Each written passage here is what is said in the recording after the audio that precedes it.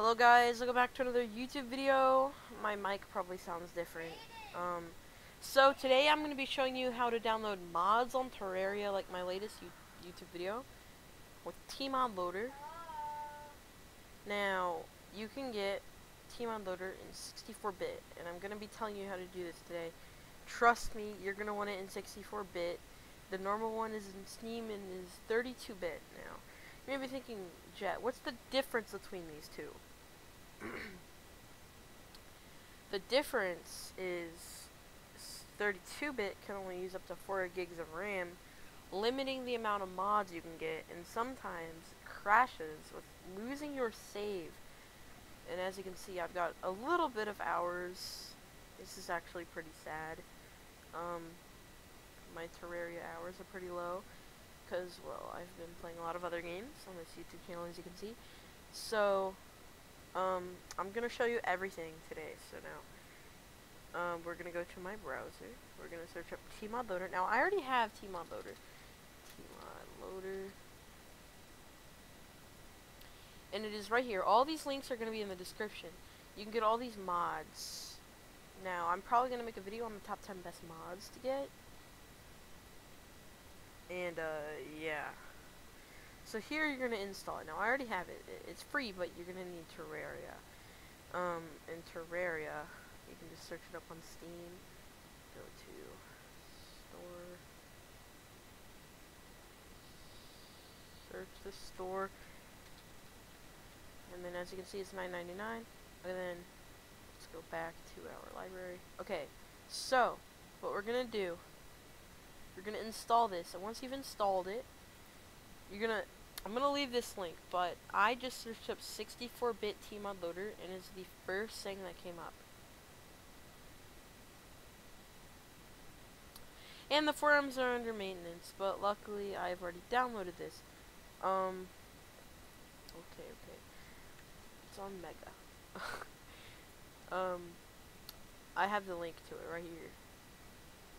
Basically, what I understand through this, the Vulcan pack is like for weaker PCs. This is for good, better PCs. You're gonna download this.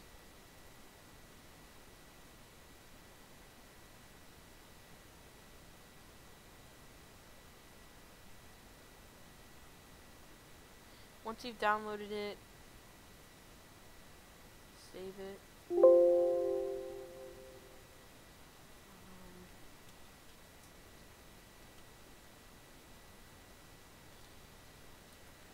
I'm naming it like this because I've already done this. You're gonna go to your folder, and you're gonna select everything in here. Now before we do that, we're gonna go here. We're gonna go to properties, and we're gonna go to local files. We're gonna hit browse. Now all my stuff in here is already done, but basically what you're gonna do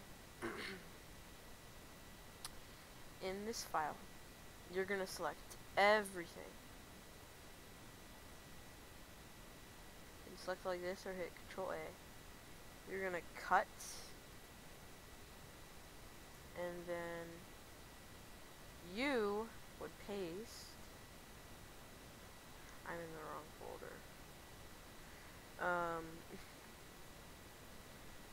Select everything. I meant to hit cut. And if you're in tmodloader, paste, and then it's gonna prompt you to replace a couple files. Hit yes. Now I'm not gonna do this because you know, I've already got all the files done. But once you've done this, you can just like right click that and open it. Hold on. You can open it, and it will prompt this right here, and it'll start saying it will start by saying, let me scroll up.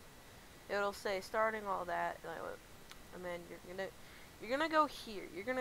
Now it's way easier to launch it through Steam, like I've made it right here.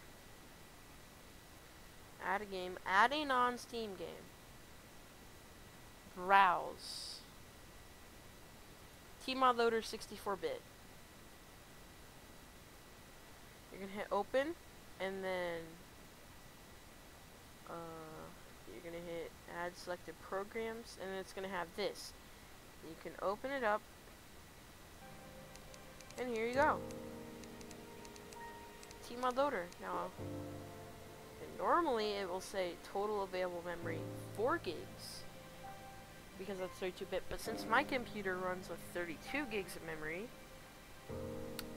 it basically lets me have 32 gigs of memory. Now, all of these mods here are very good mods, and they're all probably going to be in my next video, which I hope you guys watch. And I hope you've enjoyed this. If you did, be sure to subscribe. This is a shorter video that doesn't really require as much effort. And yeah, I don't know if you guys just like looking at my OBS screen or something.